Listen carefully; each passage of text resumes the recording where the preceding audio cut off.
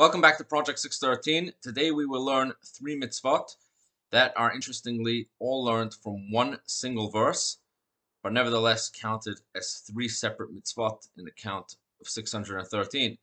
And this is in regard to the second tithe that we've been learning about. So just to recap, there are various tithes that a farmer has to give from his produce before he could benefit from the produce himself. First, he gives approximately 2% to the Kohen, which we've learned about, that's Teruma. Then he gives 10% to the Levi, this is known as the first tithe, Meiser Rishon. And then from the remainder, he gives another 10%, and this is called Meiser Sheni, the second tithe. And this is what we're learning about now. The second tithe, which is separated after he's given to the Kohen and after he's given to the Levi.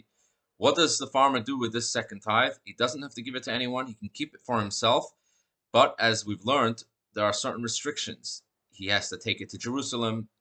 He has to eat it only in a state of purity. He cannot eat it in a state of mourning, as we've learned in the previous days.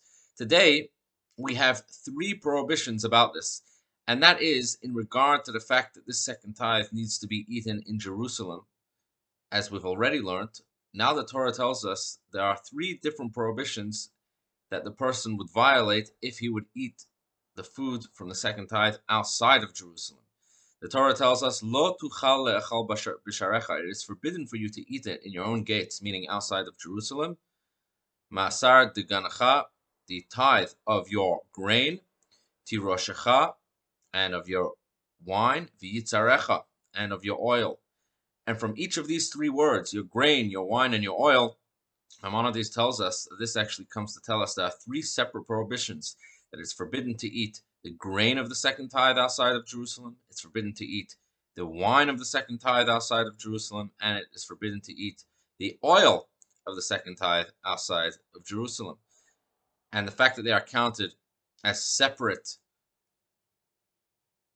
prohibitions is learned specifically from the fact that the Torah goes out of its way to repeat these 3 examples, even though we already know from elsewhere in the Torah that the second tithe is applicable to these 3 examples of grain, wine, and oil.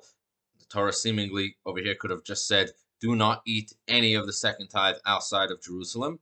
But the fact that the Torah went and specified these 3 is to come and teach us that if a person eats all of these 3, he would actually be violating 3 independent violations and would be punishable for each one of these things independently.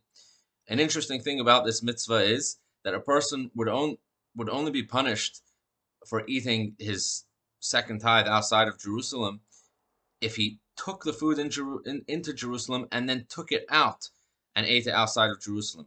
But if he, let's say, just left his house with the food and he's on the way and starts eating from his food on the way to Jerusalem before he actually got there, although this would be forbidden, he would not be violating this mitzvah to be punishable for it. Have a wonderful, wonderful day.